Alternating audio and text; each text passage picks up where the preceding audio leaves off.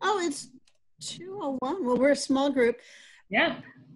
Is our third presenter, and he is the band director, and apparently he is listening to final presentation, so he's not going to join us till about 2:45.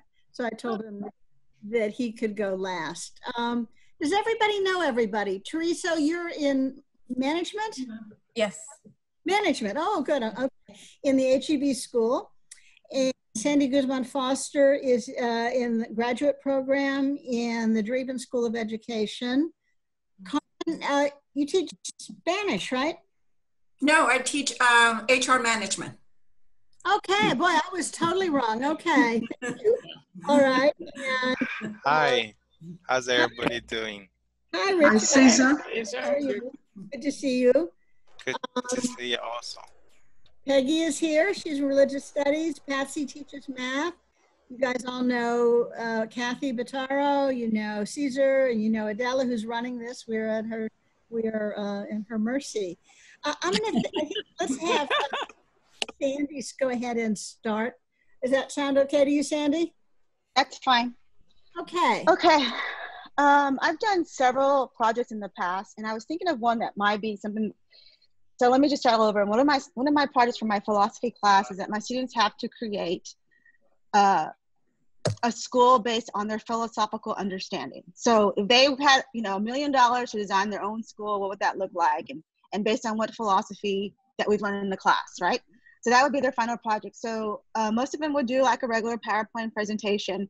But what I had them do, what I could have them do next time I teach this class is to do like either a brochure they can share online, or even something like infographic, because the infographic will be able to show the mission of the school, the philosophy that underlines why, the population, what their goal is for the school, et cetera, et cetera.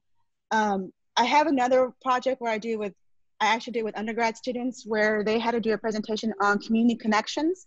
So the idea is, as future teachers, you have to know your community. So a lot of us who have been former teachers, we used to just drive to our school, not really looking at what was around the school. You just go to work. It became so normal. But what's in the community that can help the students and the parents, right?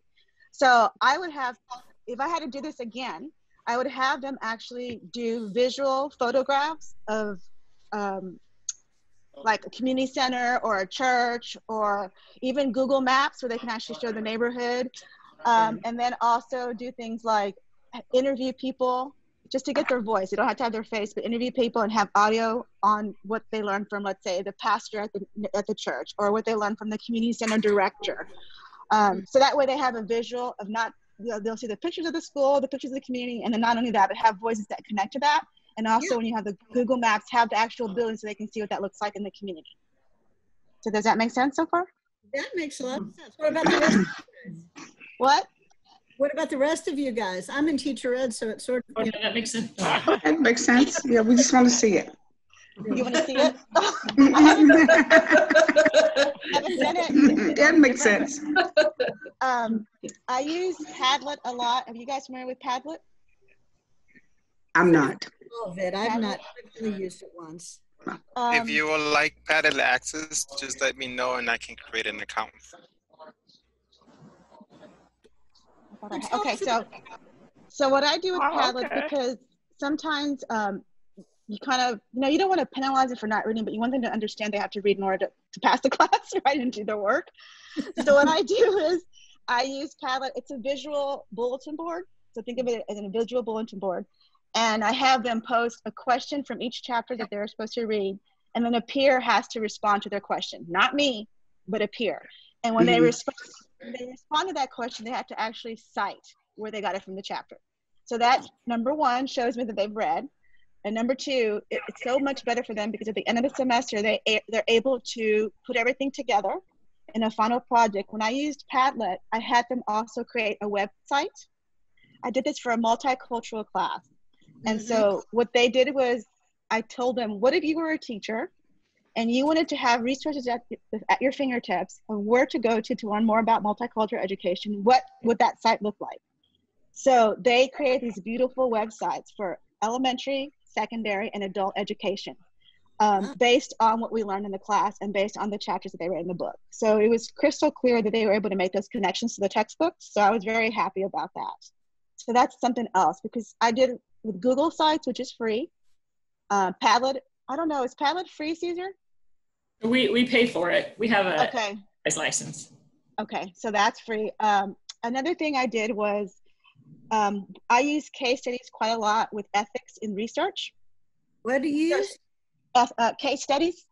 Oh, case studies. Yeah, sure. With ethics and research.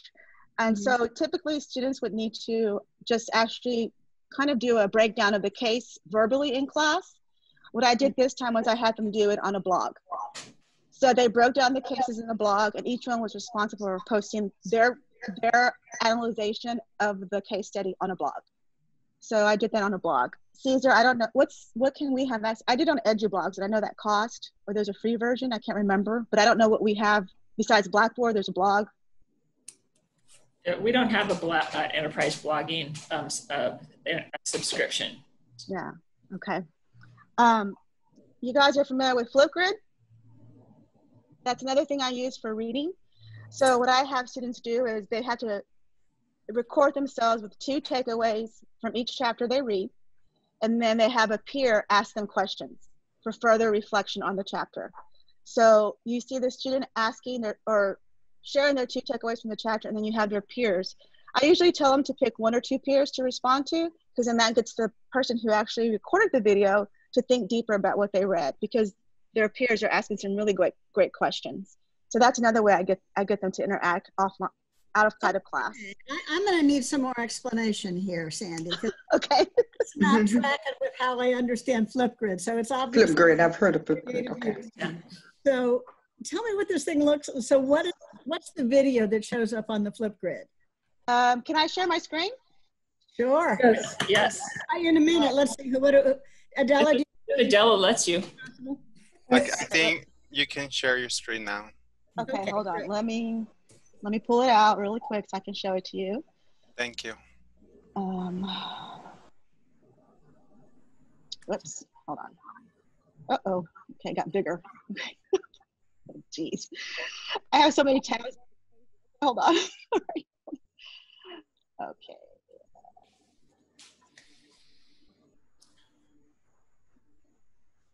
Can y'all see my, yeah, all right. Okay. Let me, oh, that's not the one I wanted. Hold on. We're seeing live and Yeah, I have another one, I'm sorry. I had another, Live Binders is something else I used to use as well. Okay, let's see, is this one? Yeah. All right. Can you see my screen? Yeah. Yeah. Live Binders? No, not Live Binders. Okay, hold on. That's a different one. Jeez, what a day so far. All right, hold on. I know, hasn't it? All right, let me try this again.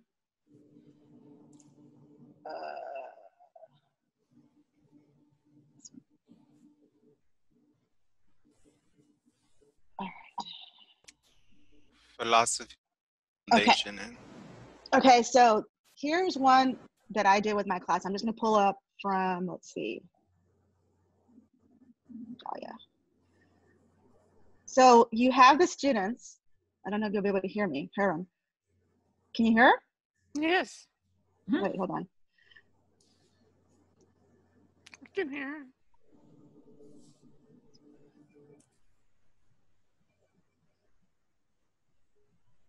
So what you see, oh, hold on, she's not a good example because she didn't have someone respond. I think it looks like she made it. Okay, let me go. Oh my gosh. But to kind of get us started while you're looking, so the video is the video the student makes about, let's say, their big takeaways from the reading? Exactly, right. Okay. And then what you see is when you look at their video down here, well, she didn't have anyone respond. Hold on. It's really, hold on. Let me go back to it. This may have been one of the first ones that they didn't realize I had to respond. So here we go. All right, in chapter 9. So here's Alyssa. And so Alyssa made her video. And down here, Kim asked her a question.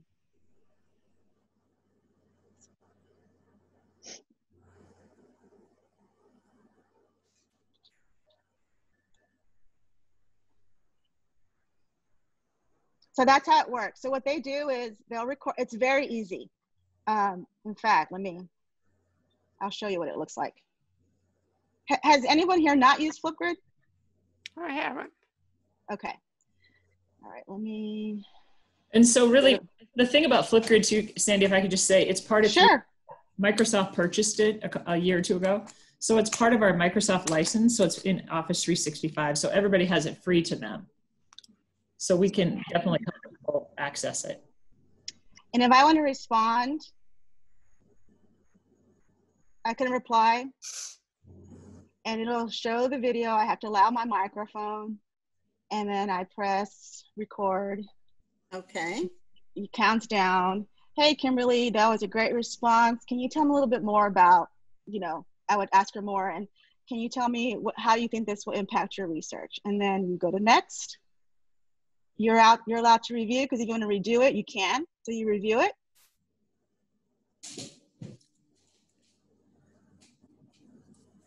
Okay, so is this a tool that kind of gets used asynchronously? I might record Yes.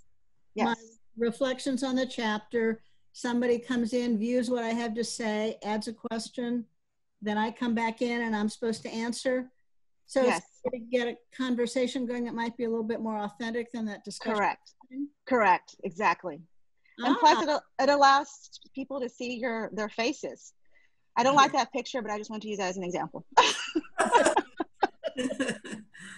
So, okay. That's a cool idea. I love it. And the students, they started, at first they were like, oh no, we have to see each other. And I'm like, well, yeah. But they ended up becoming really pros at it by the end, and they actually loved it. And they get very playful. Like, for example, let's see, like here's Darren. He does, like he keeps his see, he put a emoji on his face. That's pretty clever. So how do you handle the timeline of this sort of thing? So let's say, is there a deadline for my initial little video? And yeah, so what I do is I give them a week. So the readings are due a certain day, so they have to post an initial video talking about their takeaway. And then I give them until the following week when we meet class to make their response to their peer, to ask further questions. Okay. And then when does the peer, and do the respond to the questions in another little video thing? Okay. And what happens is, because sometimes I ask them to respond, sometimes I don't. It just really depends on how much time we have and what the timeline looks like. But when I do ask them to do it again, I usually ask people to do initial response after class. So let's say class is on a Wednesday night, it's due by Friday. That's initial response. Then I have the peers ask a question by, let's say, Sunday. And then I have them respond to their peers by Wednesday, the following Wednesday. Okay. Yeah, so I break it out in kind of the management piece rather than the actual how to push the buttons, because I know we got great tutorials and all that. Yeah. So you're pretty good. You have pretty good luck at getting them to kind of meet the deadlines and have this actually roll along. Yep. As long as they know what the deadlines are, they're good at it. They don't have a problem. The first week they have they're like, oh, but what I love about Flipgrid too is that and I don't know, we haven't decided whether we're going to go to Canvas, but it's actually embedded in Canvas. So there's no, I couldn't log in, I couldn't get in. It's actually in the course and you can click on it. I don't know if it can be done like that for Blackboard. I have no idea. Yeah, it can't, just because there's not an Office 365 integration in the same way. Got it. Okay. Mm-hmm. Yeah. But it's one of my favorite tools. Here's the blog I mentioned where students, you like my clever title, Fostering Learning, Foster. So the students would do their little case studies. So in part 5, case 5, and they would, instead of reporting out, they would actually write a blog. There's their references. So I told them to be as creative. Some of them included graphics, some of them didn't. But yeah, so I did case studies. I mentioned about websites. Here's critical resources for that my multicultural students did. Mm-hmm. And so they did this on Google Sites, included little videos, but this was their final project because they had to take everything that they learned in the class and create this wonderful resource for future teachers. That's really professional looking. I know, you could tell they really tried so hard to, because they were so excited, and they were so excited that they all worked on it together to make these. So what I did was I put my elementary folks together, I put my secondary folks together, and they actually did it. Now what was really interesting was at the end, because we talk about, you know, so these are the raised card wall. I'm not sure you're familiar with that. So they were brave enough to share this, which I was very, very impressed with, because this is pretty personal. But yeah, isn't it beautiful? They did such a great job. It really is, yeah. Very impressive. I did it with my philosophy class as well, because I don't know why. Oh, how come I can't get to it? Nope, sorry, that's not what I want. Here to go. Oh, let me show you Padlet real quick. Yeah, show us Padlet.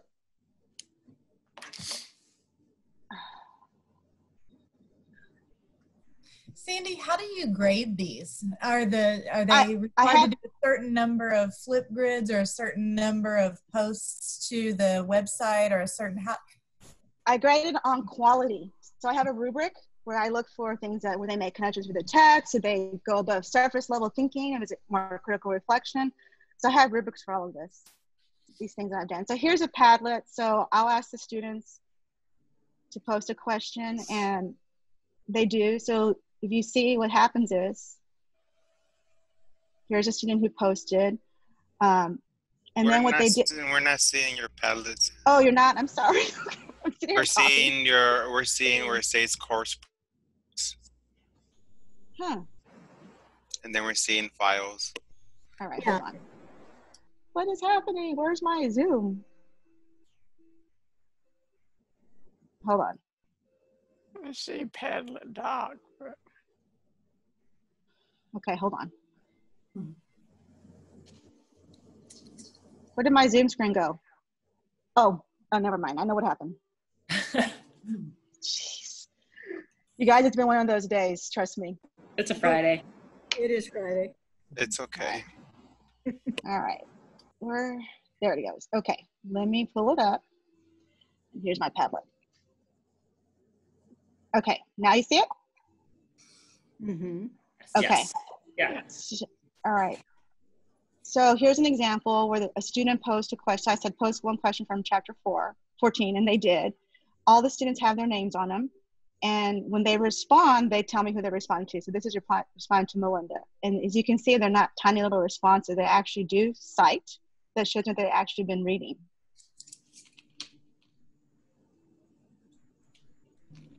So you can have different kinds of Padlets.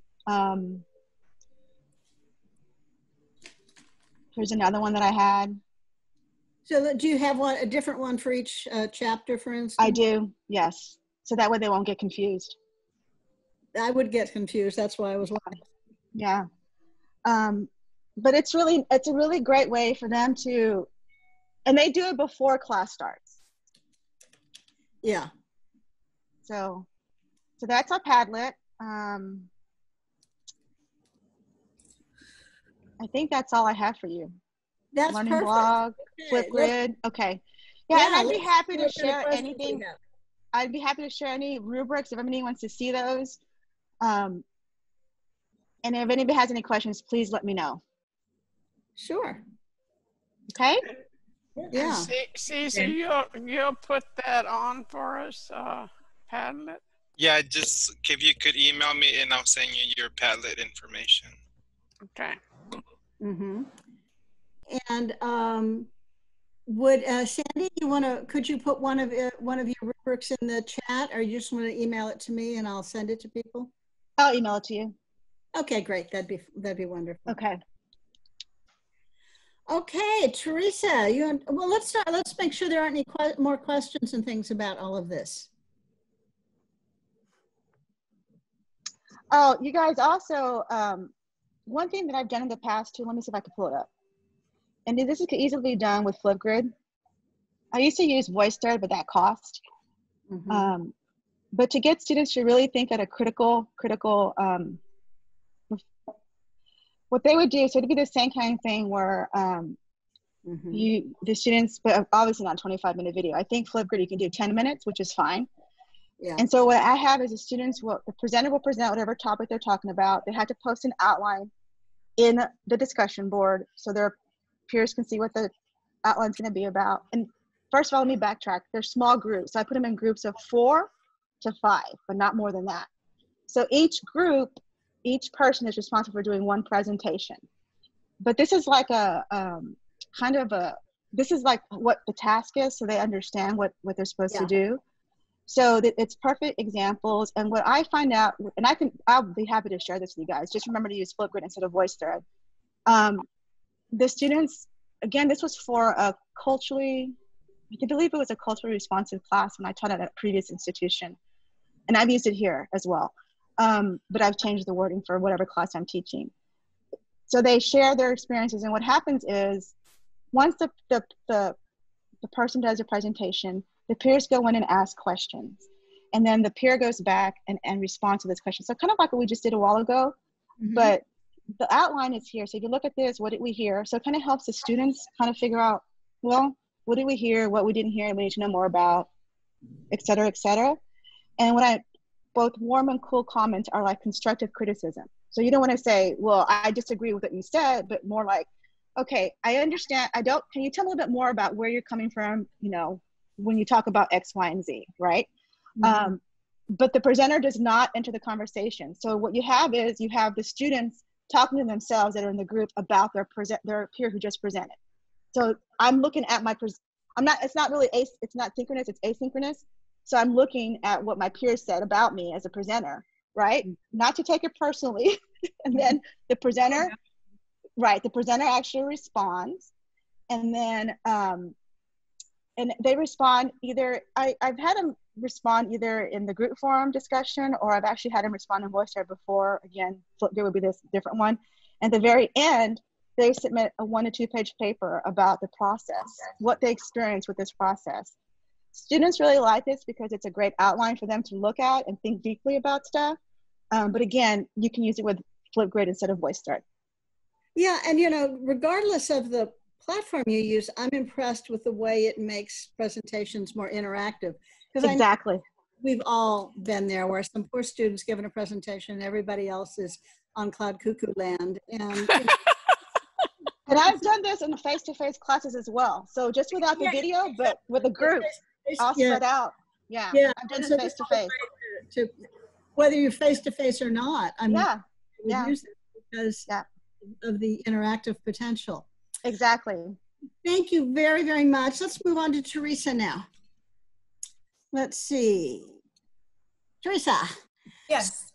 Teresa comes from the School of Business, where they have a really massive capstone project for students who are in the undergraduate program. Yes. And everyone does it the same. And that's not the primary focus of what she's going to talk about. She's going to talk about a shorter kind of presentation that's designed to help students get ready to do that. Is that a fair introduction, Teresa? Yes. Okay, take it away. All right. So, well, first I was going to mention, and I mentioned this in a different session that I did with Susan and Terry, is about Popsicle Stick. It's an app. It's very easy to use. I don't know how many people use it in here. I do not teach elementary education, but I understand that many elementary education teachers will have a cup full of popsicle sticks that have students' names on them to call on them if no one is responding, or if they want to encourage more participation. And I found that through Zoom, a lot of students don't seem to want to contribute as much as they did when they were in person. So, for example, if I were to ask a question like, what was one of the apps or one of the types of programs that Sandy presented to us, and everybody looked at me with their eyes glazed over, I have it on my phone right here, and I can click random name. Carmen. And so I don't know if y'all heard that. Did you hear it? It called Carmen's name. I entered in everybody's name in here. And so the students, it's funny because I will ask them who wants to answer the question. And if I get blank stares, then I'll say, okay, I'll just pull out my app. And many times they will rush to answer to preempt it even to be called. And then if they wait, I'll say, okay. And then they think it's funny to hear who, I'm going to call her Siri, even though it's a Popsicle app. And so you know. Here, okay, so Kat, could you hear that? Maybe I need to turn up my volume. Yeah, So Kathy was called on that one. Carmen. Okay, and sometimes she'll repeat the name, so it's not quite, it's supposed to be 100% random. But what you do is you just enter in, I just do the first names of everybody in my classes, and that way I can just click random name, call it out, and then sometimes it's a good way to also keep attendance in check so that they don't just turn on their, well, I guess turn off their webcam and then walk away and never to be seen again, right? So if I call their name and I say, Caesar, are you here? And Caesar may or may not answer, then I know, okay, he's not here, and we call someone else. And I'm here. Yes, I was just using you for an example. I knew you were here. But so that seems to work really well. So as a segue into the capstone project that we're talking about, we have a smaller project and then a great big large project. And the smaller project in our capstone 1 class is a group project. And I put them in multidisciplinary groups because the capstone has all of our majors in our business school. So for example, if they're in a group of 6, I try to have an accounting major, a management major, a marketing major, an international business major, etc., so that all of the same disciplines don't lump together. And that way they actually have to talk interdisciplinary with each other. And they are assigned one of 6 cases that they will analyze through the semester together as a group. And this is in preparation for their big project, which they have to complete individually. So at least for the group project, they are, if a marketing student needs information about how to look at or remember how to review a financial statement, the marketing student will have an accounting student in their group to help them. Or if an accounting student doesn't remember what the 4 P's of marketing are, for example, they'll have a marketing student, et cetera, et cetera. So when we do the group projects, because it was supposed to be in person, we had to quickly transition to online. I gave them the option of either pre-recording their group project, which is a 30-minute presentation, and then they have a 15-minute question and answer session. So they could either pre-record it, their 30-minute presentation, email it to me the night before the presentation is due, because I'm teaching synchronously. And then the next morning, I will open up the classroom. I put a timer on my screen, and then through Microsoft Forms, I have a quiz prior to them presenting the case. And the quiz is just basically to see, did you read? If you read the case, you know the answers. It's only 2 questions. They're open-ended. And I can show you an example of a quiz. Sorry, I opened up Camtasia, which, by the way, is also a fantastic resource. But you should be able to see my screen now. Can you see the form on the screen? Mm-hmm. Okay, and so, for example, this is WMO quiz.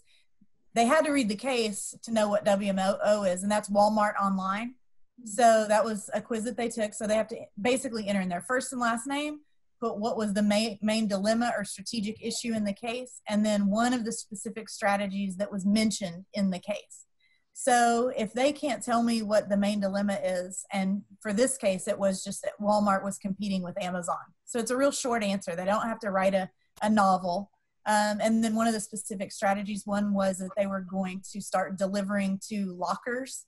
And maybe you've seen, or maybe you've had an Amazon locker delivery or something like that. And so really simple answers, but if they didn't read the case, it's obvious. And then I give them 5 minutes at the beginning of class to write in their answers. Usually they're done in about 2 minutes, and I'm waiting for the timer to go out. But at least they have to have their webcams turned on so that I can at least kind of proctor the quiz just like I would have in class. And it's pretty obvious that they're answering honestly as opposed to trying to cheat, because, it's either a 0, a 50, or a 100 that they get. And they seem to be pretty honest about it. And then this sheet that I'm showing you now, after I close the responses to the quiz, I then open up what I call as an observation sheet. And this kind of keeps everybody in check for making sure they're watching the presentation, because I do have them, this is a big tip, I do have them turn off their video when they're watching a video that I am showing, because that helps with the bandwidth and it makes it a lot less glitchy on the student's end. And also if you put it in Windows Media Player, that also reduces the glitchiness of any videos that I'm showing. So for that 30-minute pre-recorded video, it's a lot less glitchy and a lot more, it flows just much, much better if they close their videos. Well, since I can't see them, I at least want to have them answer in on this observation sheet and tell me, you know, what is the name of the case? I need them to tell me 3 detailed observations from the presentation in the case. So it's also obvious if they write down something that was not in the presentation that they just either got from somewhere else or remembered from the reading. And then I also like to give feedback to the presenters. So I have them write down 2 things that they really liked about the case. Plus I figure that helps them develop the managerial skill of providing feedback to peers, which they'll have to do on the job. And then 2 things that could be improved about the presentation. And I tell them you have to put at least, you have to answer both of those questions, because every presentation has 2 things you like. Every presentation will have 2 things that can be improved. So they have to answer those questions. And then I also have an any additional comments box here. And many of them will put a lot of positive feedback for the presenters in the little comment box, which is, I think, really thoughtful, considering I don't even know if they're watching the case, if it's pre-recorded. And then if it's live, it's also interesting because the students that are presenting, I make one of them a co-host so that they can do all the PowerPoint transitions. I tell them I'm not going to be the slide, you know, I'm not going to manage your process. You get to decide how to do it and you get to practice this. And so a lot of them are really good at doing it live and dealing with any technical glitches and sharing their screens. And then at the end, they have to field any questions. So whether they pre-record it or whether they're doing it live, after their 30-minute presentation, what I tell the students that are in the audience is they write any questions in the chat box, or they can ask their questions like we're doing right now, just kind of interrupting or asking, you know, as we have the questions. And then I leave the chat box also up to the presenters. They have to moderate the chat box. They have to field any of the questions that they get and then answer those. And then, of course, at the end, we give everybody a big round of applause. And then I also have a rubric that I grade from and a rating sheet that the group members have to rate themselves, and then post the grades on Blackboard that way. But they've all just really embraced the idea and have enjoyed using Zoom to present. Although most of them say they'd rather do it in person. It's just been a really great learning experience for them. And this also helps me too, because I used to do paper and pencil observation sheets and quizzes.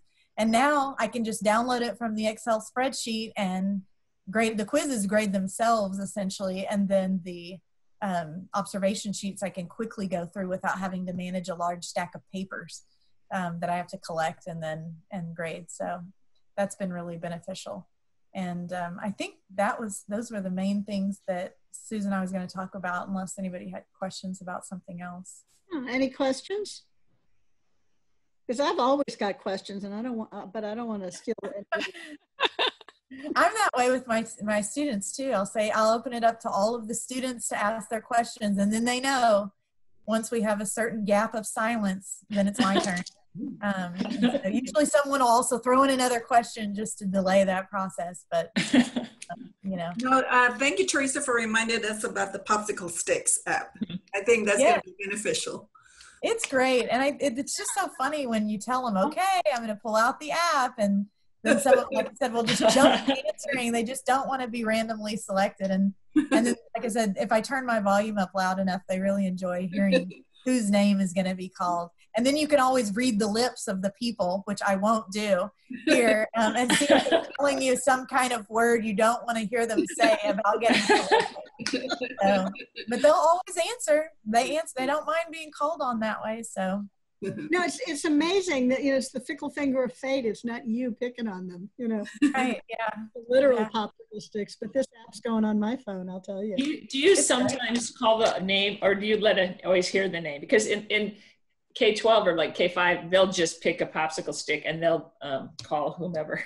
Do you know what I mean? Oh, I didn't know that. No, I just always let it pick a name. I don't ever know who to pick, and I want to feel like it's somewhat random, so I'm not either A, calling on the same person, or Yes. B, kind of letting the same person answer over and over. So it's also a good way to encourage other people. Yeah. I just let it call the name. But They could at least know it's So legit. you let him hear it, so it's not like, because a popsicle stick, sometimes you'll call on somebody who you haven't heard from for forever. You're just like, oh, dang. So I was going to ask, will the app call your name more than once, the same name? Yes, and I believe, I haven't tried this, but I believe with the app, you can also put the order in which you want the names called. So it doesn't have to be random. Okay. I just prefer it to be random. But yeah, to Kathy's point, I think you can put it in a particular order. That way, if you haven't heard from certain students, you might be able to put it in the order so it seems random, but it's not. no, I think it's great. I love it. Yeah. Yeah, it's a great little app. I think anything that breaks up, that usual 3 or 4 customers, is a good idea. So about presenting live versus presenting a taped version, percentage choose what? I'm sorry?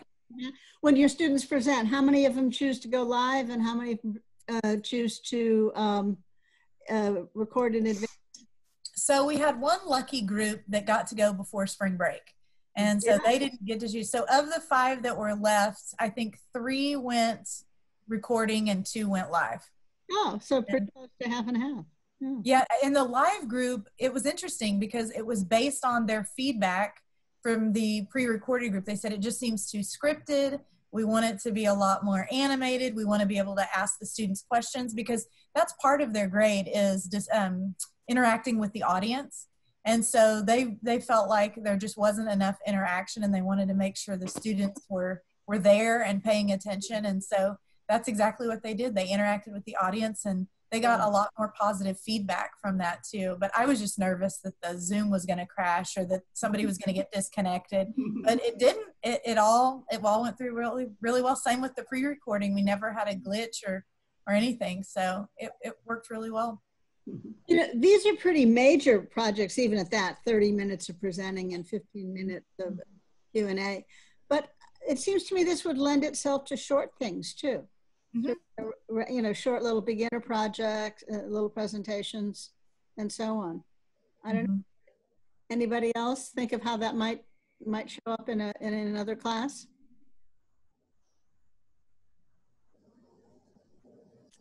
Get out the app. Get out the app. Yeah. Right. There we go. Patsy. All right. Oh, now the app is, where does the app come from? What is the name of the app? I kind of missed that. I know it was the Pops. It was called what? Popsicle Sticks. Popsicle Sticks. I mean, I can just go on. How do I find it?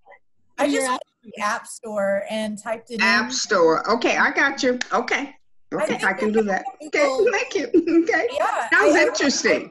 I didn't know anything about it, and I think I had Googled, how do I get, people to respond in an online session, and it came up, and I had never done this, because you can kind of cold call when you're face to face, and it's no big deal. But I wanted something where, since everybody's kind of looking at the same Zoom screen, if you're face to face, they can look down, right?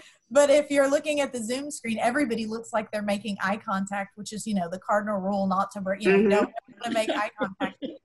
And so the Popsicle Sticks just came in, the app came in really, really handy. Interesting. Sounds very interesting. Yeah, that does sound.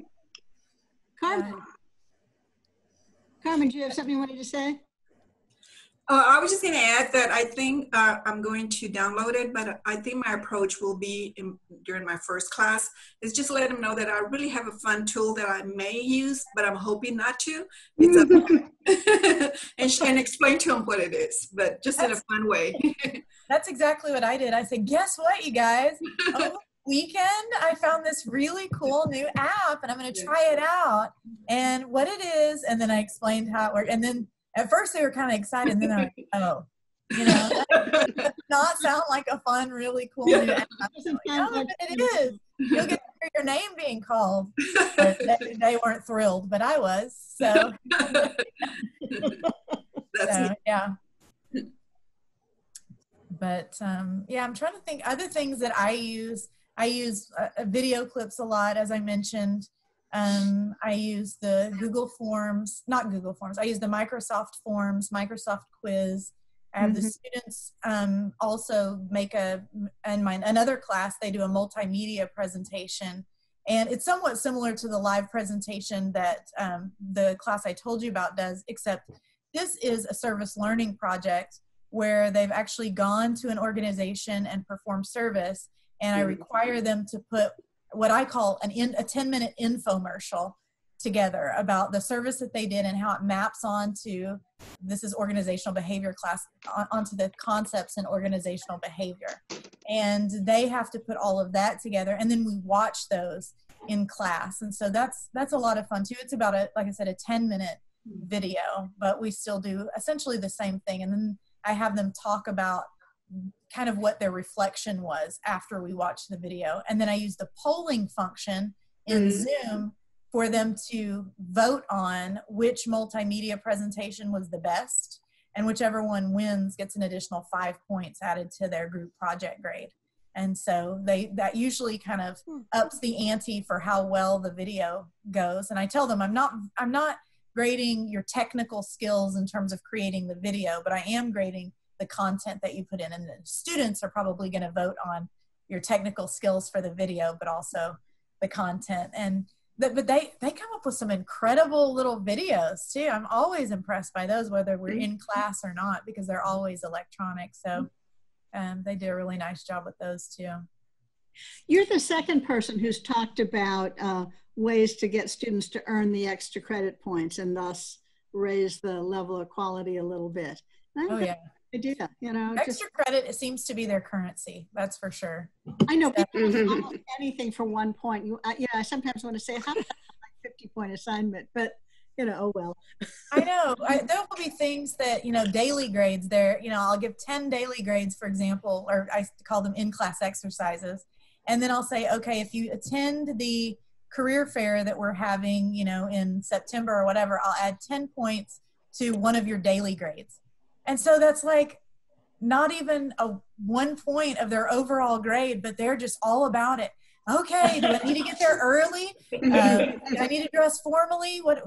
Can you look over my resume? And they just get super excited. And so, you know, it's easy sometimes you don't have to give them much, 5 points, 10 points, and they're super excited about that too. So also I was going to mention with the videos, I don't use Flipgrid, but I do use the discussion board in Blackboard.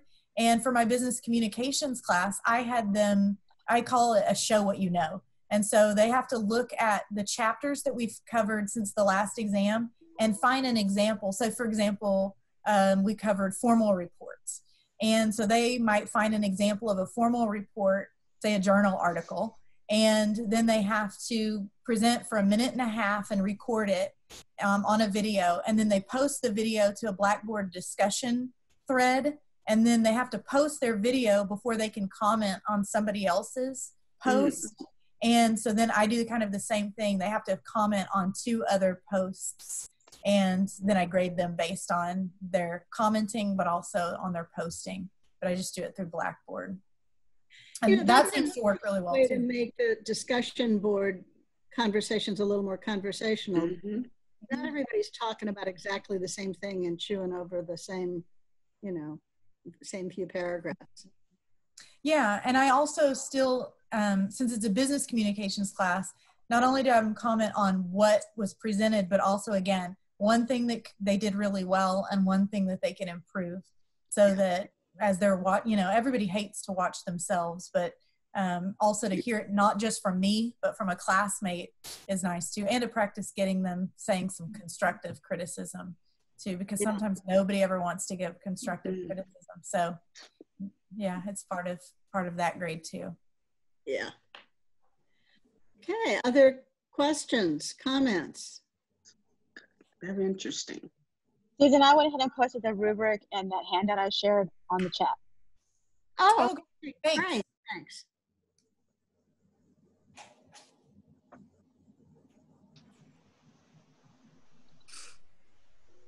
One of the, you know, kind of little parting comment. All of these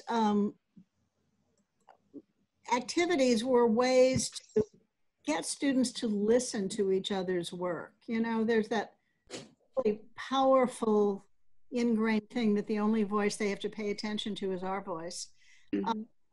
And this kind of interrupts that, you know, because there are real, you know, there are real mechanisms where they have to comment on what people are saying, respond to it, give feedback. And it seemed to me that that idea, regardless of the platform you use, is really important. Like, so with Teresa's, I probably wouldn't use forms for the quiz. I would just do a Blackboard quiz because I'm lazy, and there it is right there in the grade book, and I don't have to do one more jump over. But, you know, the platform's not the issue, is it? It's really the kind of the thinking through how we're going to get students to engage with each other and engage with the material. Well, and I find that using the groups in Zoom has been really eye-opening for the students because they did not realize it can be in groups. I guess some of the professors at other had, they didn't realize that. So when we did it in my class, they were actually able to be very creative because I said, you still need to do an activity because they do chapter presentations in our capstone class. And they had to do an activity with their classmates on how to apply what they learned in the application. So I said, try to be as creative as you can on Zoom. And they're like, well, how are we going to do group work? I go, don't worry about the group, put the group, you know, configuration. I'll show you that when we get to class, but think of something creative. And they were able to do that. I was so impressed that they were able to do group work with Zoom in a creative way online. Yeah. One of the first class sessions back from, you know, the whole extended spring break, I made the prearranged breakout rooms. And when we came back from the breakout rooms to the larger session, one of the comments they made to me was, I felt like it was a normal class again. Even though we were online, it felt like I was with my group and it was normal. So that was really good feedback. Also, oh, by the way, I was going to mention, Susan, part of the reason why I use the Microsoft Forms is because I can put a link into the chat room or a chat box, and they can just click it and immediately go to the form and complete the quiz, as opposed to having to be logged into Blackboard or click on anything. I figured it was a smart reason. I use Blackboard quizzes too, but I just found like people would say, well, where is it in Blackboard? And blah, blah. And I was like, just here's a link. All you got to do is click it and you can just answer. But no, I like the Blackboard quizzes too. I've always been a huge fan of forms, so I'm glad that people are finding other ways to use it. The quiz tool is really nice. But as far as doing anything, surveys, quizzes, just getting information from people, if you haven't tried forums, please contact Caesar or I. We can talk you through it because it is a really powerful tool, and it's free. It's part of our Office 365 account. So it's all part of our something that we have that we can supply you with. It doesn't take a lot of training or a lot of time to show you how to use it, and it works. Great. Hey, Brent, I'm glad to see you've joined us. So we've been talking about different ways that people do manage presentations and projects in our new digital world. Brent is the band director, correct? I am. So what do you have to add to this conversation? Well, I appreciate the invite, Susan, and I'm sorry I'm late. I was actually teaching for the past 2-3 hours doing individual conducting lessons because I teach, I teach a conducting class, and my baton is right here, and you know we're going back and forth and doing that because it's a class required for all the music majors, so you know, so they can get out and not look like idiots when they get up in front of musicians. Yeah. Had to work, so we're doing lessons, and their final project is a recording that they're conducting to either a choir or a band that they're uploading a video of them recording, of them conducting to YouTube. So that's what we're working on, and we had students who wanted some extra help. And I think probably the first thing is in terms of presentations and how I've been managing it with the music classes, because if you think about it, music is something, and the arts, theater arts, is something that you have to do with other people in close proximity. Well, coronavirus has other ideas. So one of the things that we've had to do is be flexible and we've had to realize, okay, well, what we do normally cannot be done this way. The internet between each other is not strong enough to where we can actually play our instruments at the same time and then have everything line up. There's not enough technology in the world or money right now for all of our students to do those things. So a lot of the presentations and things that I've been doing in class have been a balance of synchronous learning, where we meet at a specified time so that they can feel like they're in class, or, and I'm sure a lot of this has been said, so I might be rehashing it, but I apologize. But then the other part is we have asynchronous learning, where I'm creating QuickTime videos, or I go into the Zoom function actually because of all the share screen things, and I'm able to share the screen with the iPad plugged in, so I can bring it up and then go to the screen, and then here's the music and here's how I mark it, and the screen is mirroring what I'm doing on the iPad. So that is something that I've been doing. The QuickTime function on my MacBook has been great because I'm able to record a share screen, where I'm recording, where I'm giving a lecture, and then I have my slideshow moving next to the side, and that has been fruitful with the students, because that way I can explain conducting concepts and things. So those are basically the two main tools that I've been using. One other thing before I turn it back to Susan, I think just a philosophical thing that I thought about. She asked me to come on to this thing about finals and giving finals and things like that. And actually, the minute this happened, I decided I wasn't giving finals. So this is the no final exam crowd here.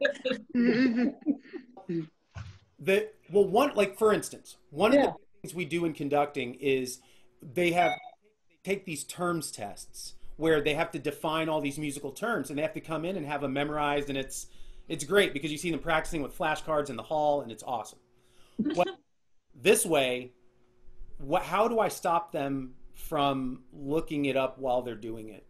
Yeah. Honestly, at this point, when I know I have them memorize it, but in real life, if I'm working on a score here at home and I don't know what the term is, I just go look it up. I got a thing right here. I got my boom, A to Z. They can just go look it up. So I said, you know what? I'm not doing it, because the time that we have to grade and the time has been shifted in so many different areas. Let's make it easy. Let's take it. Let's relieve some of the pressure that exists. And the feedback that I've been getting in conducting class especially has been, they were like, we didn't know how this was going to actually happen. You made it work. And that's been very nice to hear, because they don't have to say anything. They could just lay in their bed on their computer if they wanted. Make them stand up, so I'm a jerk. But point being is, I eliminated some of those assignments that I just don't think matter. Like, to me, this is just me talking, they don't matter as much in our reality now than I would. Do you think I have a written final for conducting? Totally. I totally have a written final for conducting, but just not this year. I'm just not doing it. Well, and I think, this circumstance has made all of us think about what really matters in a given course and putting our efforts there. So I need to ask some stupid questions, okay? That's my role here. So you were talking about like marking on your iPad when you were getting ready to conduct. Okay, I'm not a music major. I thought the marks were already on the score. What are these other marks? Give me 1 minute. Okay. While he's getting ready, I'm just going to say I am the mean professor that's still doing finals. Yeah, okay. And I will tell you, I had all my converted them over to Blackboard. They were paper and pencil. And I had it all set up so that since we're synchronous, they would just do it during the class period. That's all the time I gave them to complete the final. But I had them all on Zoom and had them have their cameras, their webcams had to be on and facing them. And so although I couldn't 100% guarantee that they weren't looking elsewhere online, I could certainly tell if they were typing or, clicking. And so the grades for me seemed to indicate that they were not cheating. I hate to say it that way, but it seemed like they're being pretty honest. And then I only had one student who had a time zone difference. She was in Korea. And so what I had her do was after everybody in the class Zoomed and took the exam, I used Respondus Lockdown Browser and Monitor, and had no problem with her taking the exam through Respondus Lockdown Browser and Monitor, which I hope maybe if we continue online, we'll continue that Monitor subscription. We are continuing it. Oh, great. It was. You heard it here first, but really second. A few other people know. The Zoom proctoring was really nice too, because if students had a question, they could write me privately in the chat box, and I could respond to them privately in the chat box too. And it worked really well. But I totally get that, you know, to each his own as far as finals go. It was just one of our grades that we had to have. So, but and you know, everybody has different views on this. Somebody I team teach with, we go round and round on this.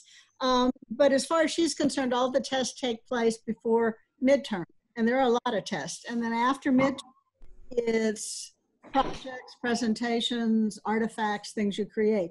So again, these are all kind of philosophical and probably driven by the discipline too. Okay, I got to see what gets written on this iPad, Brett. Sharing my screen at this point, and I'm sharing what is on my iPad. Hopefully this will sync up. So right here I have, you know, this is a score that we're using currently in conducting class, and there's an app that we use called Fourscore, Forescore,